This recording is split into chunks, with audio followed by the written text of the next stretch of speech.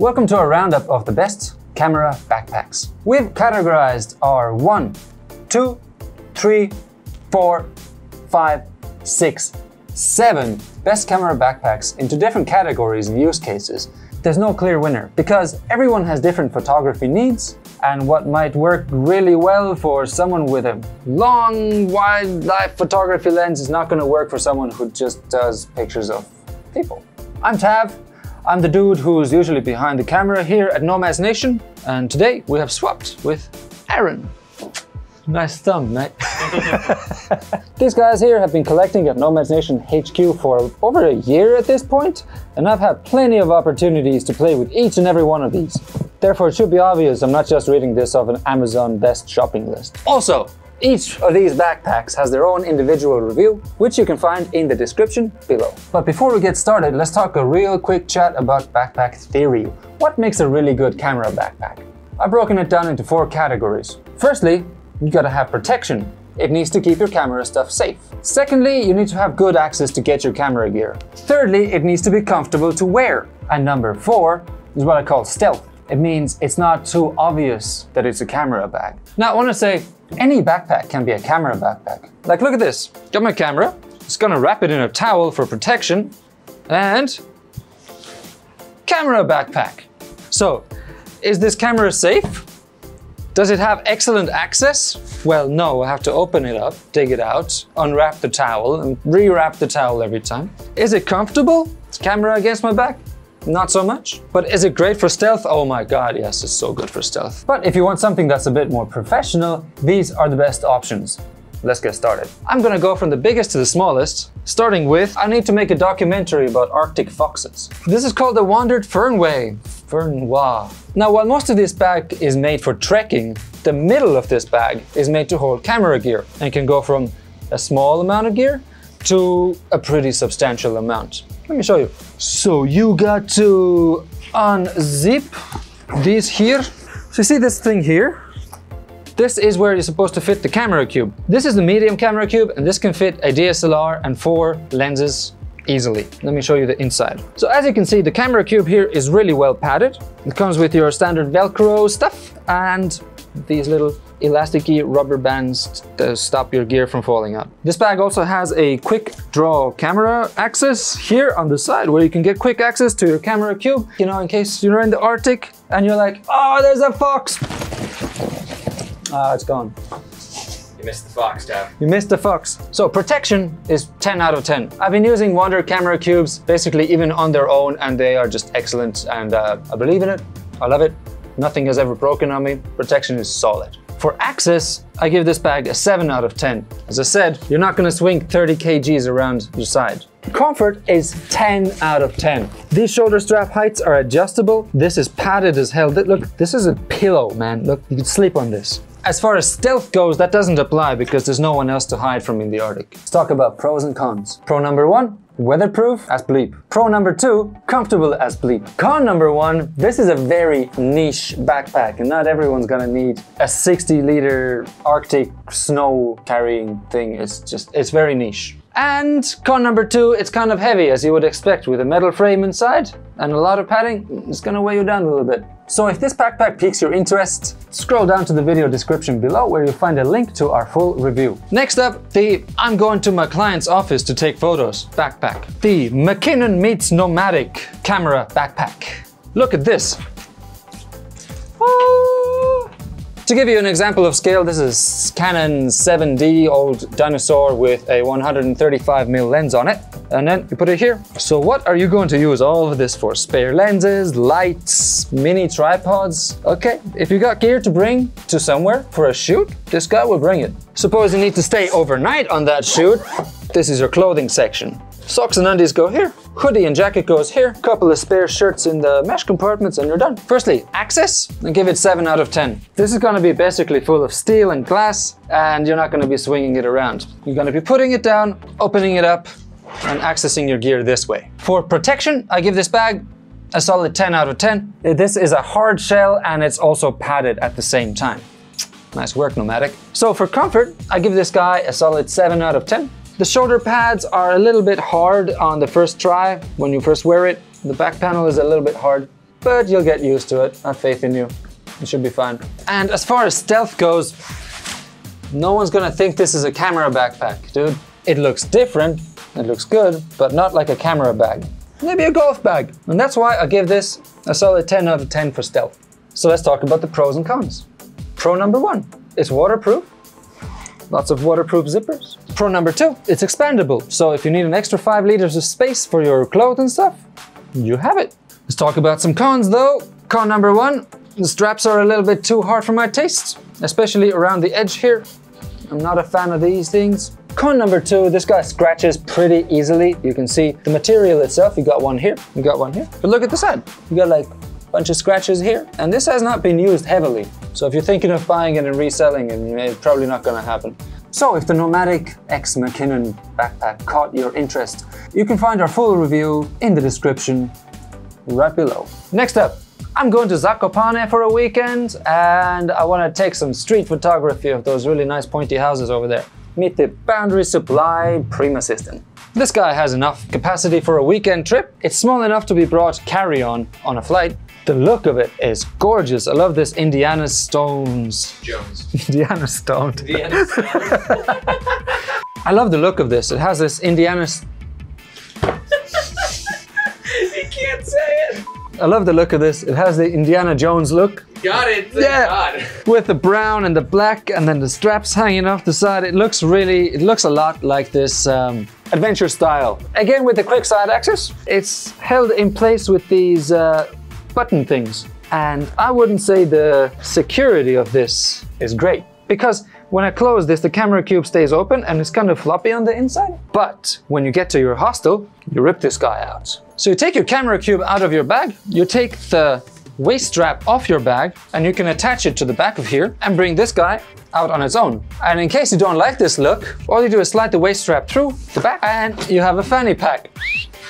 Sexy. Glorious. Who doesn't love a good fanny pack? For protection, I give this backpack 7 out of 10. Remember, protection means padding, and this doesn't really have a lot of padding. It has some, but it's not on the same level as, for example, the McKinnon or the Wandrd.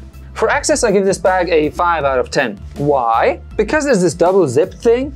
It feels kind of weird, loosey-goosey, and these can come off, and just not a great fan of it. For comfort, I give this bag an 8 out of 10. Yes, it's a bit hard, but it's hard in a comfortable way, if that makes sense. As far as stealth goes, the backpack gets a solid 10 out of 10. You're not gonna guess that there's a camera in here. But once you take the camera cube out, that stealth factor goes straight down to 0. You may as well be carrying a camera with you on its own, in your hand. All right, time for some pros and cons. Pro number 1, it looks glorious. I love the way this looks. The Indiana Jones vibes, get me right here, right here. And another pro, there is a lot of modular features. Let me see if I can actually dig out some from the top there. Ah, look, didn't even talk about this. This is the old field space. This is like an office that you bring with you. There's so many modules and things that can fit into things, and some people are going to absolutely love that. But let's talk about the cons. Number 1, the amount of modules. It's a pro and a con at the same time. Now, while having lots of different options might be great for some people, I personally feel like it overcomplicates this backpack.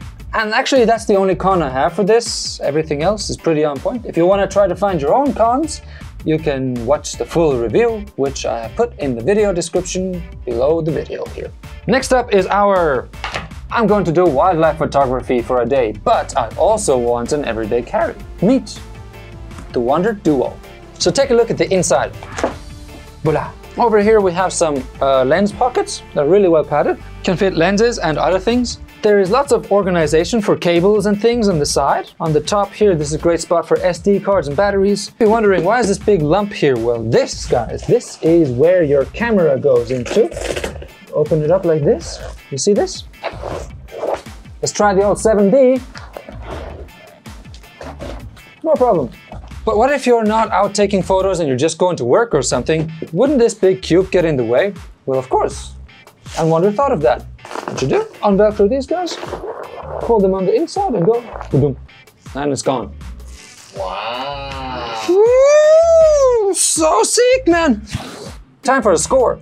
Access. 9 out of 10.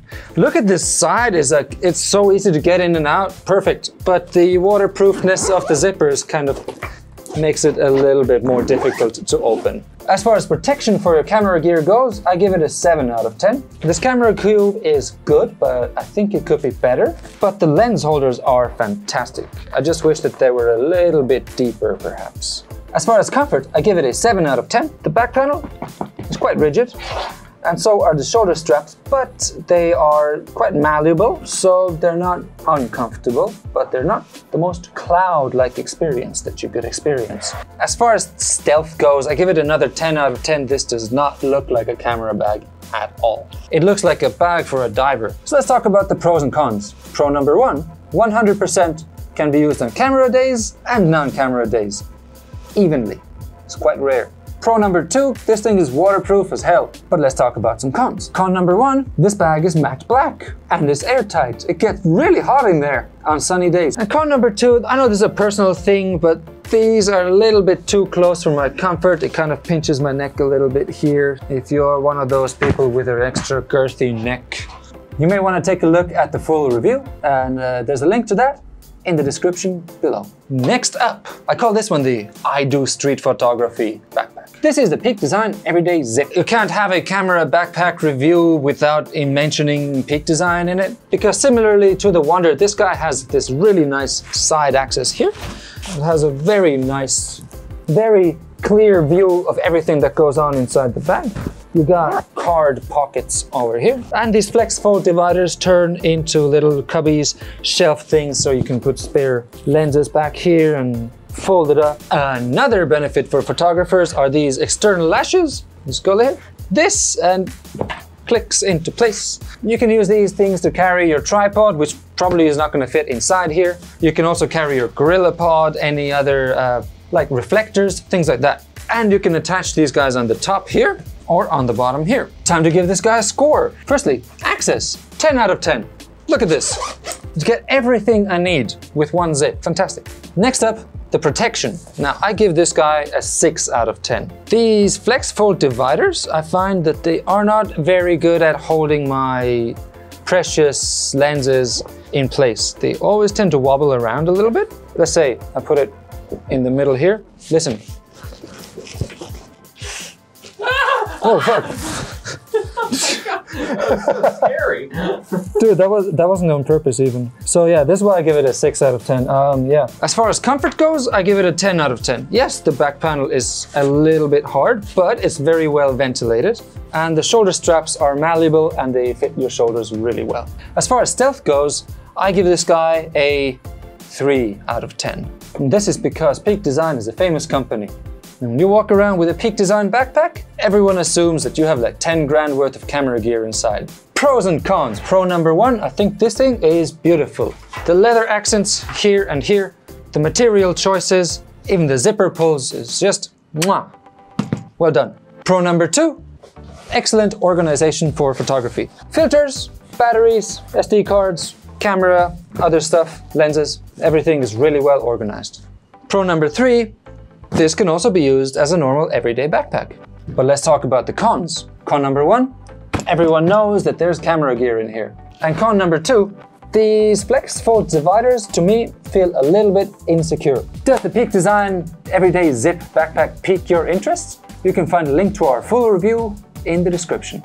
Next up, I've changed my mind and I don't want a backpack anymore. I want to have a messenger bag. Peak Design Everyday Messenger. This guy can be used as an everyday carry messenger, as well as a camera sling. The dividers on the inside are really good for dividing up your camera gear. Suppose you want to put a lens this time on the bottom here. Close this guy over, make a little shelf, and then you can put your camera here. And you can put whatever everyday carry stuff you have on the side. I especially love these two pockets here. This one's a generic throw-all for things like your phone, wallet. But this one here has all the organization you would need for some SD cards and or batteries. Time to talk about scores. Access, I give it a full 10 out of 10. Look at this. there's your camera. Super easy. As far as protection goes, I'll give it another 10 out of 10 because it's not like your lens is going to go anywhere outside of the bag. And on top of that, the padding of this thing feels a lot more substantial than padding on the everyday zip. Maybe because it's a smaller bag, maybe it's the same padding, but it feels stronger. As far as comfort goes, I give it a 7 out of 10. This is just because messengers are never going to be as comfortable as backpacks. And as far as stealth goes, I give this guy a 7 out of 10. It's still recognizable as a peak design, but it doesn't pop as much as the everyday zip does. Alright, it's time to talk about the pros and the cons. First, let's talk about the pros. I really like this pocket. I really like this card holder on top. You put your cards and everything here, perfect reach of your camera gear. Pro number 2. The Peak Design Everyday Messenger, as well as the Sling, have these external lash points, just like the backpack. And these have really come in handy so many times. The external carries on this are excellent. But let's talk about the cons. The only con that I could really come up with is that these flex fold dividers are still a little bit wobbly and my gear does not feel 1,000,000% safe there, but it's still better than the Peak Design Everyday backpack and the zip. If you would like to learn more about either of these, there are links in the video description below, and those links go to our full reviews. Next up is our I am going for a few beers with some friends and I want to bring a camera just in case I want to take some pictures. One camera with a lens attached. This is the Nomatic Navigator 6-liter sling. If you're going to carry a phone, a wallet, keys, a camera, and nothing else, this is absolutely perfect. Because when you slide this around, everything is accessible right in front of you. I really like how well it opens up. I can access everything from here. I can put my camera down in the bottom. It's not very padded because again, it's not a camera bag. And this is my personal favorite. This is when I go out and I want to take some pictures, but I'm not sure if I do or what do I take pictures of. Bring one camera, one lens, and go live my life. Time to give this guy a score. Number 1, access. I rate this guy 10 out of 10 because it takes me 2 movements to get my camera. 1, 2, 3. Okay, yes, no, okay, I can't count, fine. For protection, I give this guy a 6 out of 10. It is a hard shell, but there is no padding on the inside. For comfort, I give this guy an 8 out of 10 because it actually sits on your back and it has decent ventilation on the back panel. And as far as stealth goes, I also give this guy an 8 out of 10. It's clearly not a camera bag when it sits on your back, but it's weird and it's gonna catch some attention. Looks like a turtle. So it's time to talk about some of the pros and cons. Pro number 1, everything is really well organized and accessible. And pro number 2 is this little guy. And you're like, what does this do? This is a water bottle / umbrella holder on the side. It's super functional. I don't want my wet umbrella in my bag and I don't want to carry it. Also, it's big enough to fit like a water bottle. It's perfect. But let's talk about some of the cons. Con number 1, this sling does not switch orientations. It is a this way sling. If you want it to go this way, it doesn't go. It only goes this way. And con number 2 is this little fabric thing over here. This means when the bag is packed out, it kind of pokes into your chest a little bit. It's not painful, but it's definitely noticeable. Would you like to learn more about the Nomatic Navigator 6-liter sling? Well, you can. There's a video link in the description below this video. And at the end of that, we'll give you suggestions for alternatives, and then you can go down the rabbit hole of backpacks and slings and stuff. Welcome to the Watch Till the End Club. I'm sure I've really annoyed some of you, and if I did, please leave your comment below so I can read it and maybe even respond.